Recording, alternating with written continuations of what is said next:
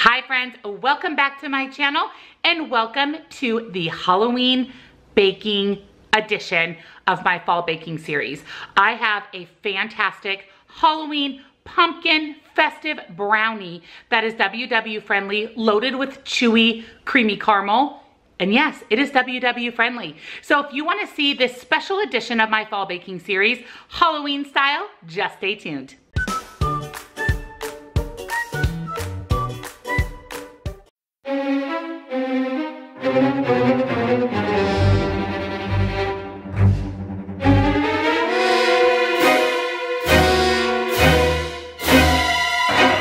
For this year's Halloween baking series recipe, we are going to make an ooey gooey caramel brownie that is WW friendly. So let me show you what is in our caramel brownie. I'm going to be using this super cute pumpkin silicone mold that I got at TJ Maxx. It is so cute. So our brownies will have adorable little pumpkin faces on them. And then I'm going to be using these Halloween colored jimmies and nonpareils, and then that way we can decorate our brownies all cute for Halloween. And for our brownies, we're going to be using the Pillsbury sugar-free brownie mix. We're going to substitute unsweetened applesauce for the oil. We'll be using a little water, and then of course we're going to need an egg. And for that ooey gooey caramel brownie, we're going to be using these Kraft caramel bits. We're not even going to be using enough per brownie to count any points, but we're going to add these in for that ooey gooey caramel deliciousness. So let's get started on this year's Halloween baking series recipe. So for our brownies, I went ahead and emptied my package of the sugar-free brownie mix. To that, I'm going to add 3 tablespoons of water.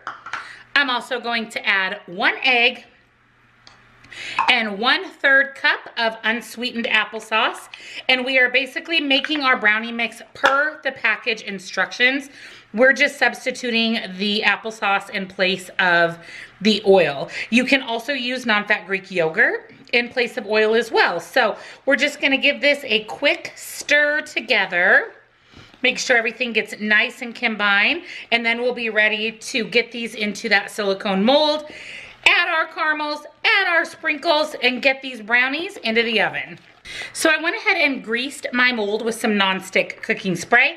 What I'm going to do is in the bottom, I'm going to add some of my jimmies, and that's going to be on the face of the completed brownie pumpkin. So I'm literally just adding a few little jimmies to the bottom of my mold.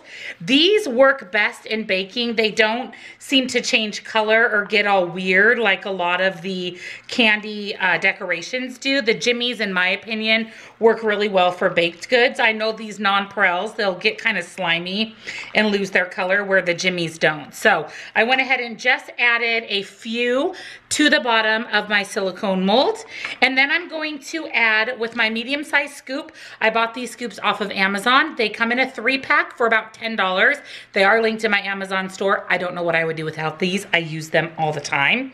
I am going to shoot for 12 brownies. So I want to just do 1 scoop in each of my 6 molds to start, because I want to see how much I have left over. I want to make sure that I'm getting 12 brownies, and that's how I'm going to calculate the points. So 1 level scoop per mold. So you can see here my mold is about halfway filled with the brownie mix. And then I have my Kraft caramels. Now you can have 1 tablespoon of these caramels for 3 smart points. So we don't want to have to add any extra points to our brownies from our caramels. So I'm literally going to dab 5 little caramels on the top of each of my brownies, and that is not going to add any additional smart points to the completed brownie. By putting the brownie mix and the caramels into the recipe builder, this does not add any extra points, yet we will get that yummy caramel gooiness right on top of our brownies. So 5 little caramels per brownie, and then our oven is preheating to 350 degrees, and then we'll go ahead and we'll get our brownies into the oven.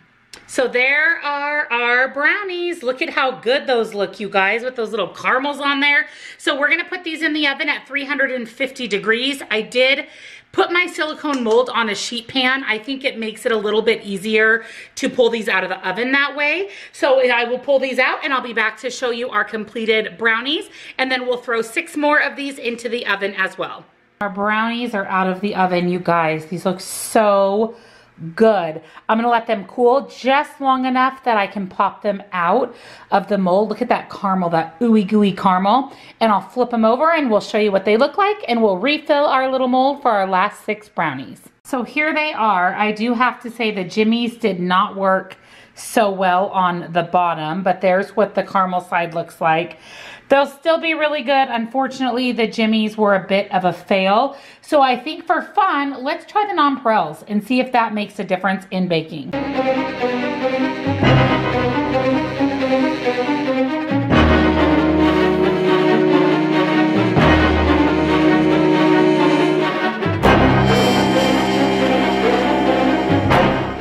So you can see I only got 3 brownies out of the rest of the batter, so I did not do a very good job measuring. So our brownies are actually gonna be a little bit more points-wise than we had originally thought.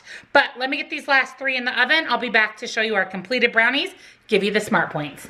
So here are our brownies. They still look really good. Even though adding the candy at the bottom was a bit of a fail, they still turned out really, really good. Now you can add your nonpareils or your jimmies right out of the oven where they're still really soft, but they won't dissolve into the cake batter. And then on the bottom, you can see our caramels, which looks so good. So with the recipe only making 9 brownies and adding the caramels, which did not add any points, each of these brownies is 4 smart points. That is not bad because look at how thick these are, and they have the caramel and everything, and they are only 4 smart points. So happy Halloween, you guys. I hope you enjoyed this edition of the Halloween baking series. Thank you for joining me on this special edition of my fall baking series, the Halloween edition. I hope you enjoyed seeing this recipe. These brownies, you guys, are so incredibly delicious. Again, if you just don't fill them as full as I did, you'll be able to get 12 out of your batch, but I'm okay spending an extra point for that thick, literally 1 inch plus thick brownie with caramel. So good. So incredibly good. And another little tip, if you use the nonpareils, they seem to hold their color better than the jimmies did in the baking process. Or again, you can put those on when you first pull them out of the oven when the batter of the brownie is still a little bit soft. You can kind of press them in that way. But regardless, they were absolutely delicious. I took them to my office, my real estate office, and everybody loved them, could not believe that they were Weight Watchers friendly.